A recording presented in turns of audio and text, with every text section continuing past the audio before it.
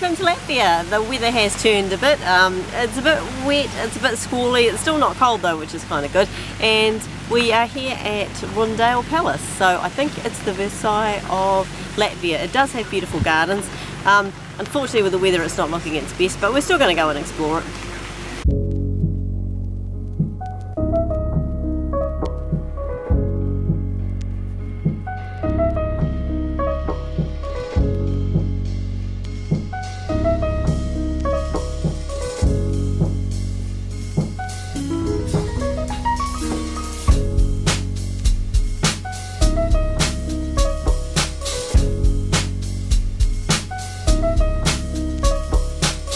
So where did we spend our first night in Latvia? This is the car park of Rundale Palace. Very nice car park. We made the rookie mistake of not checking when it was open. We came in last night thinking we could leave first thing, but no, it's locked overnight. So, message, check the hours, otherwise you'll spend a couple of hours mooching around in the morning.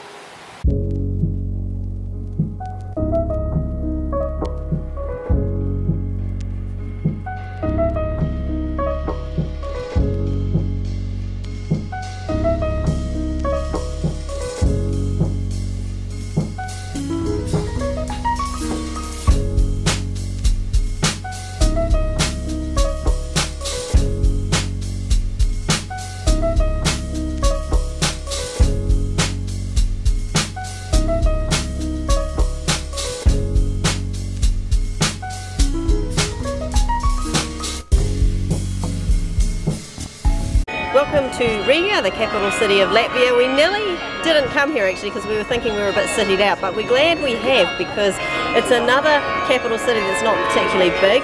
It has a really good atmosphere to it. There seems to be lots of restaurants, bars, people just happily milling around, and we have found some really good buskers. Although we have noticed here with the buskers, you have to pay them first and then they start playing. Usually it's the other way around. A bit like a jukebox. A bit like a jukebox.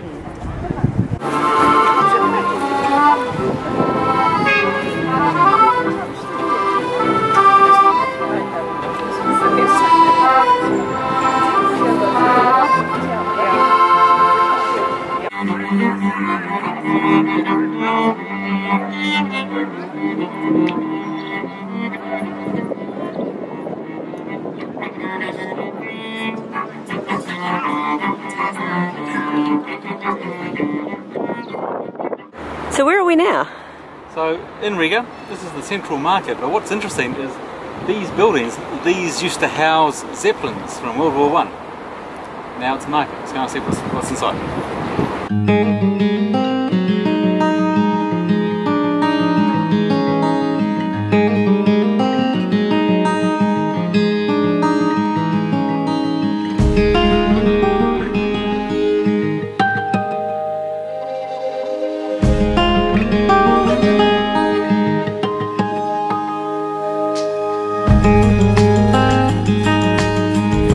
So Neil's just getting us some cherries. It is only €2 for a whole kilo of cherries. So good.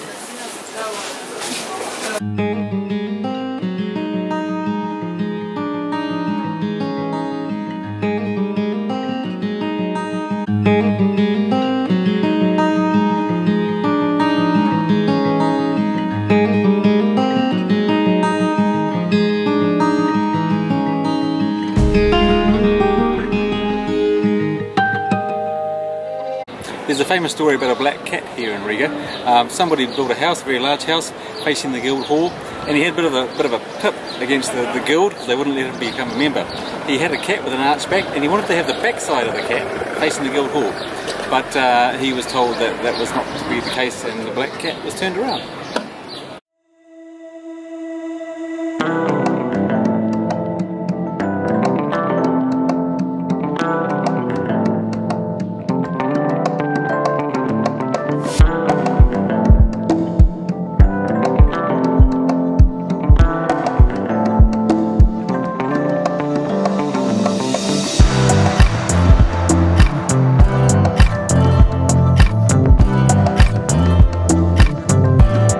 So what's on the menu for today?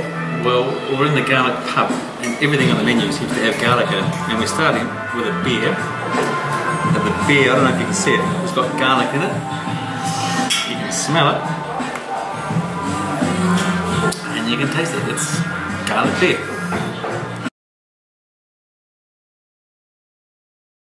Hey Renee, can you talk me through this? Right, so round 2 is a tapas plate where everything's got garlic in it. Garlic cheeses, garlic bread, garlic meat, garlic pickles. Looks really, really good to me. I think I might enjoy this better than the garlic beer. And can we have an update?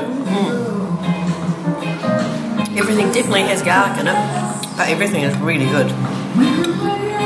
Especially this chickeny stuff with garlic and the garlic bread. What about the garlic cloves themselves? Yeah, not too bad because they've been roasted. And the final course of our garlic meal is ice cream. So Renee, what have we got now? Oh, I'm quite nervous about this.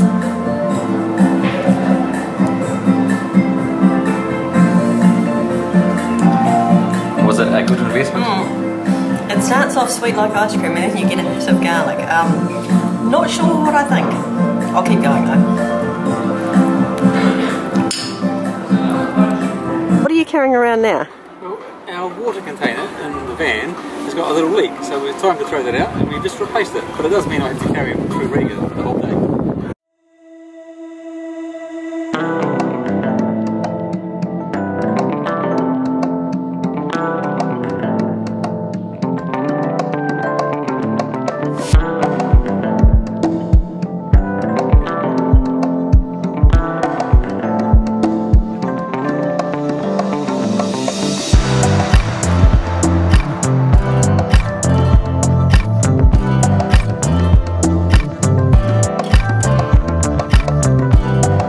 Getting in and out of Riga is not quite as straightforward as it was in Vilnius. It took us, I think, 2 hours yesterday to drive 2 kilometres in the city, and it looks like leaving might be a little bit similar.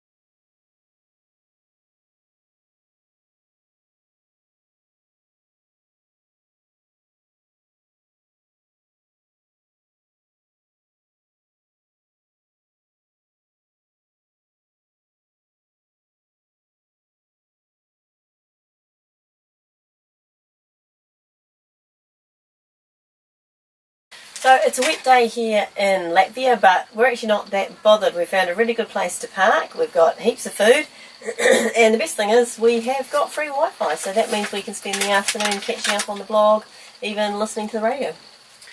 Yes, yes. A little treat here in Latvia. The Baltic Sea is probably 50 metres that way. Looks a bit chilly.